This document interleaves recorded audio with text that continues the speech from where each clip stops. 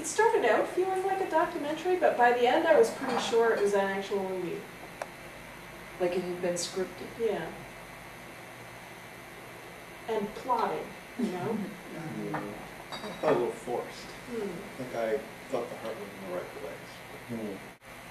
The scientists who are going, there really is climate change. Did that undermine the value of what Well, Kennedy said? I mean, look, you know, as a busy person who sometimes thinks serious thoughts, I would be really pissed off if somebody took my time to interview me for these purposes and turned out to be something else. You know, if they said, you know, we're going to do this comedic thing and, you know, just play along, that would be one thing. But, you know, there are other demands on my, I mean, you know, I would understand if those guys were pissed off about it. It was not about global warming, and it Right. certainly was not Right. about science. Right, yeah. It was about the making of a film. Yeah, It was, and the characters in it. right. Yeah, because there was And ultimately there no were some- substance There on were the some topic of global extras warming. named scientists, Yeah. but they really were secondary, Yeah. because the really Sure, key yeah. figures were Marion and Randy. I mean, did the movie, it seemed to me, I felt that way about the movie, two-thirds of the movie. I thought this is just a movie about, you know, these two producers and their relationship and Randy and blah, blah, blah. But when they got to New Orleans, it seemed like the movie took a turn. And especially about halfway through the whole New Orleans footage, it got serious in a way, because you had people talking about their heat rash, you know, and then it mattered. And, you know, somehow it was real. It wasn't like the producers talking about their fake heat rash. It was a real heat rash. And then the movie mattered. And so it bugged me as, I mean, and maybe that's the point of the movie, is that it seemed to undermine the scientists from the beginning and all the way to the end. Like the scientists didn't matter. That doesn't matter. It doesn't matter what they say. Their charts and graphs don't matter. Yeah. What really matters is these people in the Ninth Ward Yeah. whose Well, like the whole, lives have been the whole destroyed. discussion. I would agree with Athena that it didn't have any punch until they went to New Orleans. But I felt like it's an 85-minute movie and I was looking at my watch. It's like, Yeah. the sticky stuff, it was just dragging. Yeah. And, Okay, I think I may have found it. I think I may have found the redeeming feature of the movie. Right. It's so we use scientists to confer a certain authenticity to viewpoints and insights. Leading scientists say. And in culture, in American culture, in this age, we use black people to confer a certain kind of authenticity, a certain kind of emotional authenticity to things. And here you had sort of the competing authenticity of the scientists on the one hand, and the black people on the other. I mean, think of that. That's like a cultural, that's like a trope. That's a recurring theme. The black person confirms, acknowledges, you know, christens, blesses the meaning of things in some way. Right. I mean, you guys are all scientists. How do you feel about this? I mean, do you feel dirtied by her? I think it's 100% Solely accurate. like this? Yeah, we are just our own worst enemy in terms of communicating. Well, we're what's the name of our radio show? Unhindered by talent. We're hindered by facts. Was what ran through my mind Yeah. as the first spokesperson for science, the female fact-oriented person. And she's just bogged down in facts. But if you're going to call yourself a scientist, you have to pay some respect to facts. Yeah, you have to play the role. Whereas if you're going to be a propagandist for whatever you think is the truth, then you don't have to be bogged down by facts, and suddenly becomes much easier to just do the whole eyebrow thing. I think the film's too long.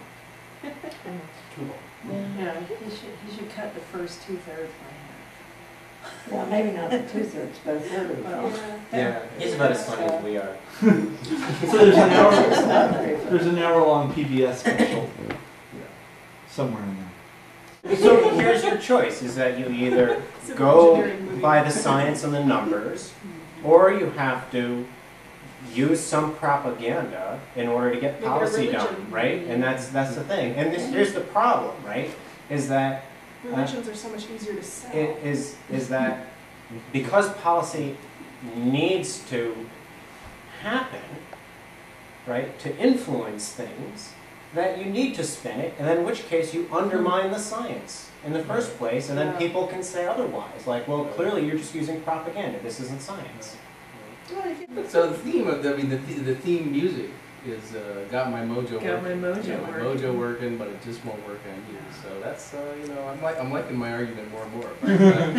But, you know, the kind of authenticity that scientists lend to something. So that it seems to me the argument of the movie is that scientists lend this kind of authenticity, and it's just getting no purchase.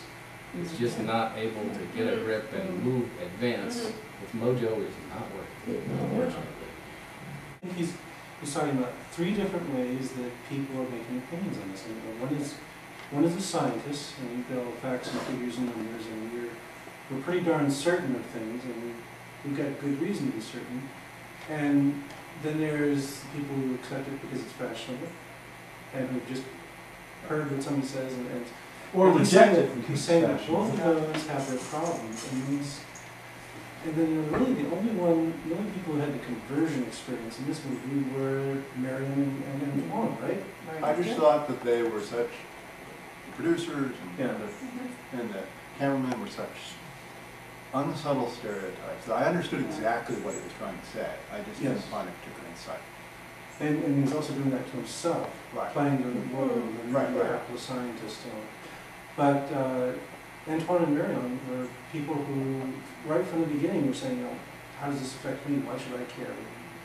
And I get those students in class. Right. And so I think that's kind of the message of the movie, is he's saying, those are the people that can be convinced, but you have to convince them not by facts and figures and not by telling them how cool it is to be on the side of global warming. You have to give them.